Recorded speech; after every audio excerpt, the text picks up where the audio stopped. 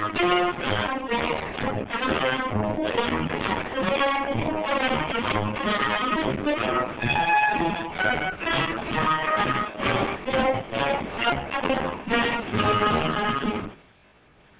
is combustion of the fuel-air mixture in a special gasoline engine.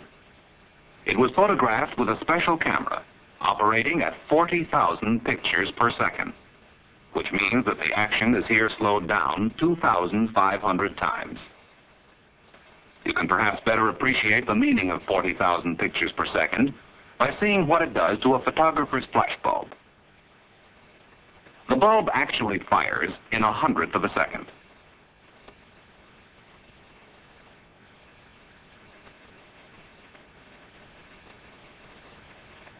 And this firecracker, it actually explodes in 1,000th of a second.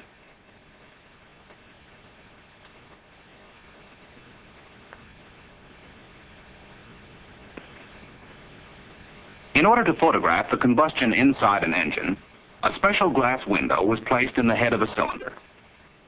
The camera will look through this window and see the burning of the fuel-air mixture. With normal combustion, after the spark plug ignites the charge, the flame front spreads outward and across the combustion chamber.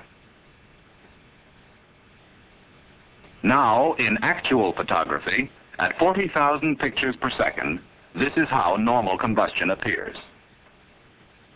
Throughout combustion, you can see a steady and controlled transformation of chemical energy into heat energy.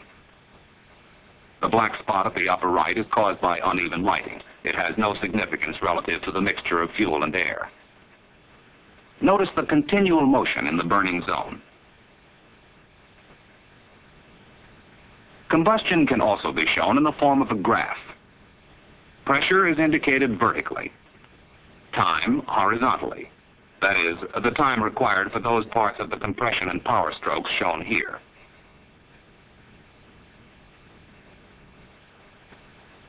The pressure increases as the piston rises on the compression stroke.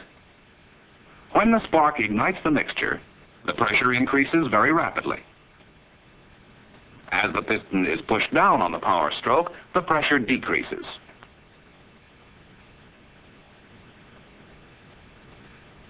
This record of normal combustion shows smooth, even development of full power. Now let's look at knocking combustion, the result of using fuel of insufficient anti-knock value.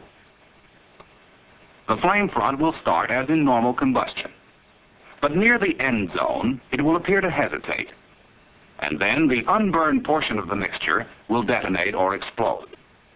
This is knock, as seen in animated drawings. Now let's see it at 40,000 pictures per second.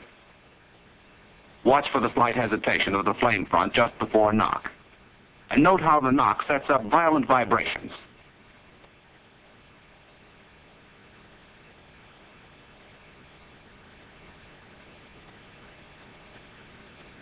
The speed of the knock is so fast that it is extremely difficult to measure.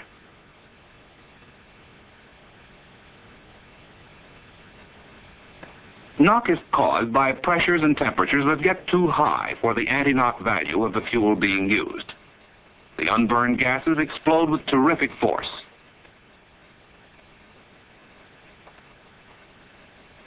On the graph, knocking combustion can be illustrated very clearly.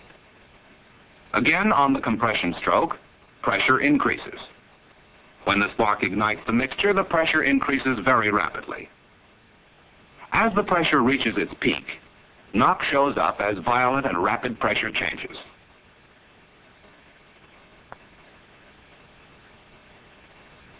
Compare this graph with the graph of normal combustion. Knock results in loss of power. It also causes overheating and excessive wear on the engine.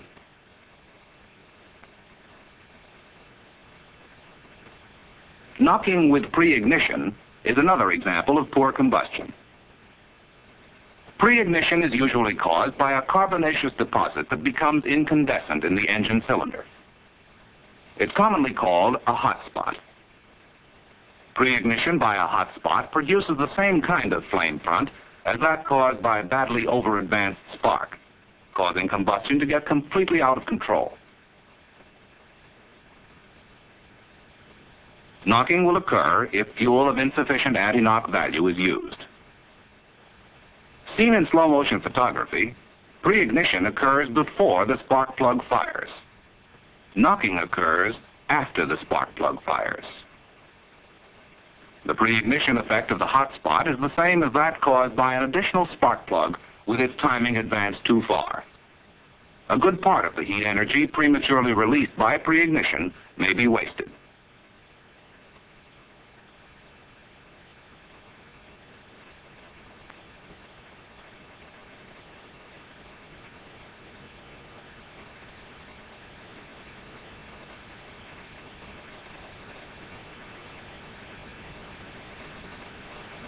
Now let's look at the graph for this kind of combustion. PreIgnition by the hot spot causes the pressure to rise rapidly and very early. Ignition by the spark increases the pressure further. Knocking again occurs when the temperatures and pressures get too high for the anti-knock value of the fuel being used.